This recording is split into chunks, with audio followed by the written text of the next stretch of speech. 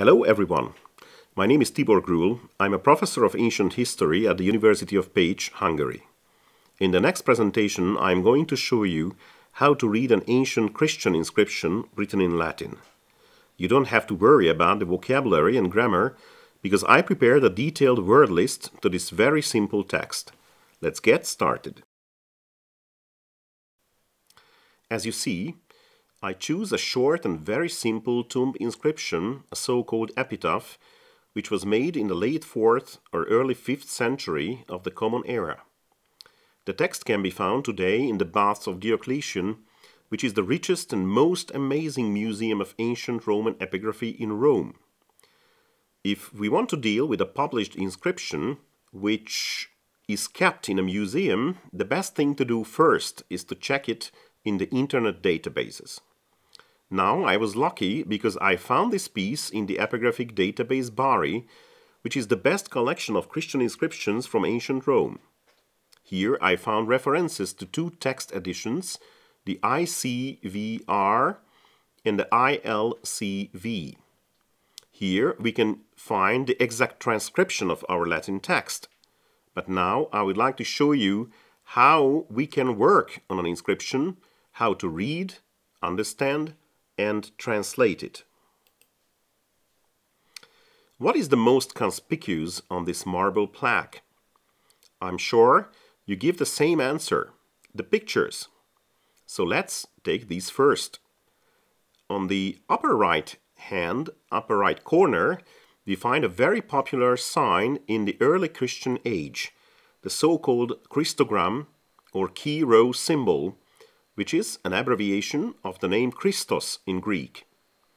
In the epigraphy, we usually use Latin in description of the text, thus the pictures on inscriptions are referred to in double round brackets here as monogramma Christi. The Christogram is really a popular sign.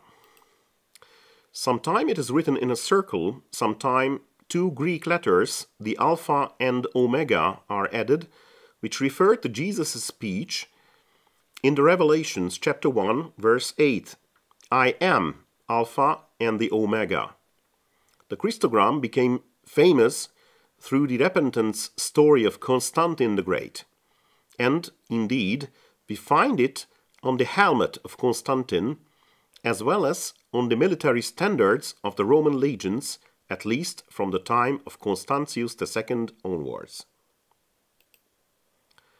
The bird with a branch is also a common motif on Christian epitaphs.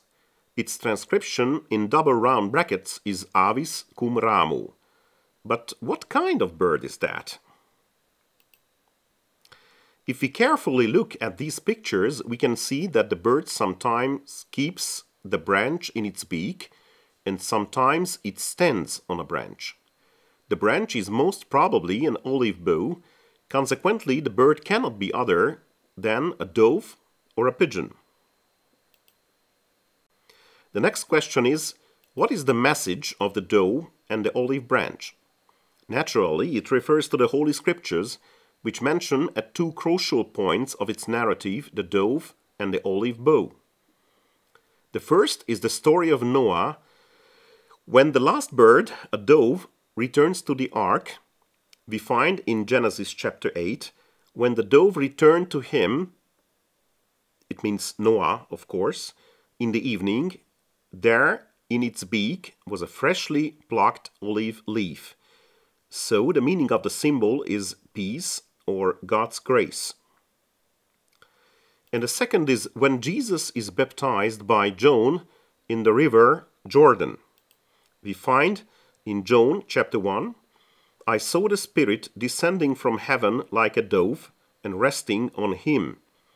So it is the symbol of salvation or anointing. The most conspicuous picture on the epitaph is a standing man in the middle. He is wearing a typical late antique tunic and his hands are in the so-called orans gesture. The orans prayer gesture is very typical in this age, and not only in Christianity, as we can read it in Robin Margaret Jensen's excellent book on early Christian art.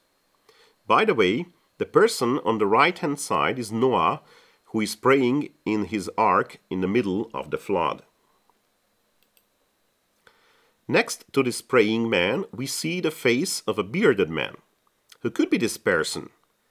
The deceased called Priscus, or his brother who set up this inscription, or a saint? These are thought-provoking questions which I cannot answer at the moment. Now I'm going to show you how to transcribe this simple Latin text. First, we have to make a diplomatic transcription, which means that we record only the characters as they appear on the inscription with minimal or no editorial intervention or interpretation. Since the letters can be clearly seen, it is an easy task. Let's do it.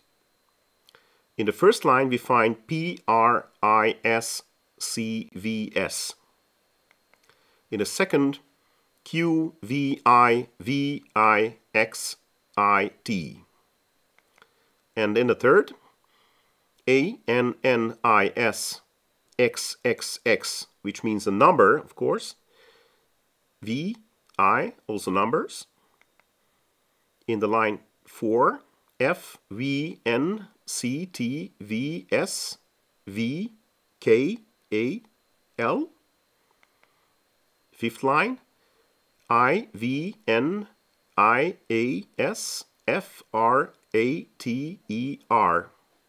And in the last one, FECITINPACE.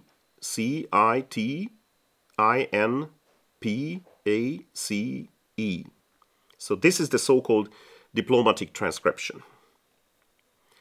And now we have to make the editorial transcript of our text, which means that we try to understand the whole text, taking into account the diplomatic transcription.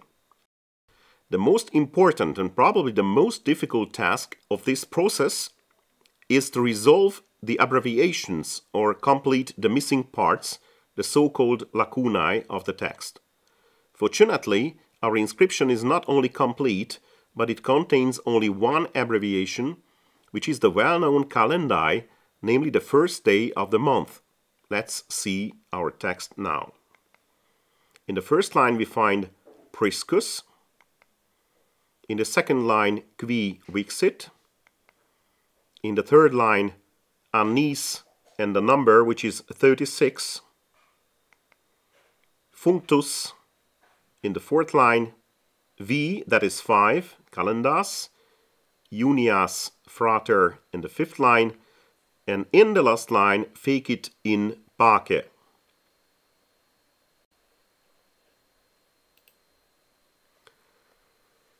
Now let's see the first line, which contains the name of the deceased, which is Priscus. This is a name which means ancient, former, old, or also means venerable. In the 4th, 5th century, in the Christian society, it is very common that people had only one name, so it doesn't mean that he was a slave. In the second and third line, in the next part of the text indicates the age of the deceased.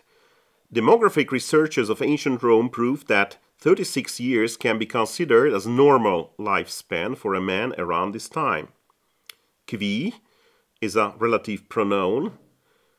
Vixit comes from the vivo vivere, to live, in presens perfectum, which is the most popular or most common past tense in the Latin. And annis, which comes from annus, year. It's a second declension noun, so it's in the ablative form. Interestingly, neither the exact date nor the cause of death was given in the inscription. However, we are informed about the day and month when Priscus departed from life. This is a very common feature in Christian inscriptions. The day and month are given according to the ancient Roman calendrical system, 5 days before Calendas Junias, which means 28th of May. The functus comes from fungor fungi, which is a deponent verb, also in presens perfectum. it means to finish, complete, or to die. And you can see here how can we count the month and day. The customer, or as the Romans said, the ordinator of the epitaph, may have been a very humble person. He named himself only as frater, which can equally mean spiritual brother, fellow believer, or blood brother. Both options are possible. The text is closing with a benediction, or more simply a farewell. In pace can refer either to the deceased brethren or the reader of the epitaph. And now let's try to come up with a proper translation. Priscus, who lived 36 years and died 5 days before the calends of June, namely 28th of May, his brother made this in peace.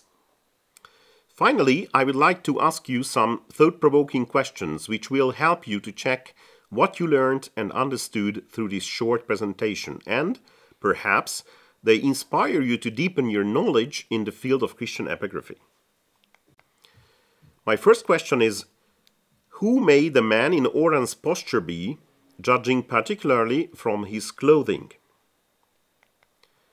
The second one, what may the connection be between the representations of the two men, the one in orange posture and the bearded one, and Priscus? What does the bird with the branch represent? Who may the frater of the deceased be?